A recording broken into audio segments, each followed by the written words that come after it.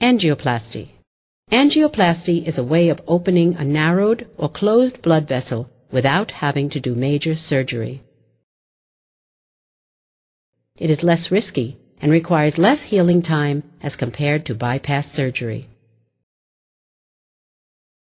Angioplasty is sometimes performed as an emergency immediately following a heart attack. Shortly before starting the procedure, the area in the groin or arm where the catheter is to be inserted is shaved and disinfected. A tube is placed into a vein in the hand to administer fluids and medicines as needed. A sedative is used to help the patient relax. Then a local anesthetic is injected at the site where the catheter is to be inserted, usually in the groin or arm to numb the area. A very small incision is made at this site, and a needle is placed in the groin or arm. Next, a thin guide wire is inserted through the needle.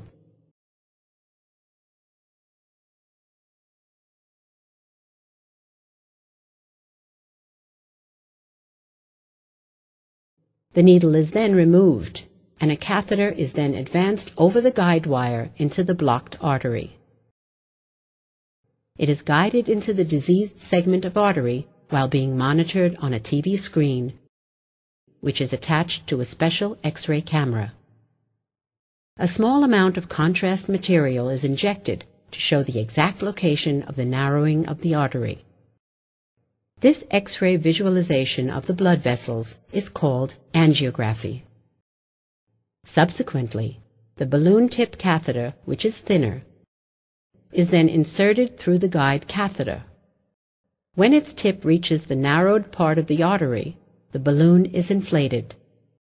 At this point, the patient may feel slight chest pain. After 30 seconds, the balloon is deflated. This cycle usually is repeated several times to widen the artery. Finally, the balloon tip catheter is removed, and the angiography is repeated to make sure that blood flow has improved. This entire process usually takes between 1 to 2 hours. Depending on the result of the angioplasty, the site of narrowing, and the cardiologist's judgment, a stent may be placed.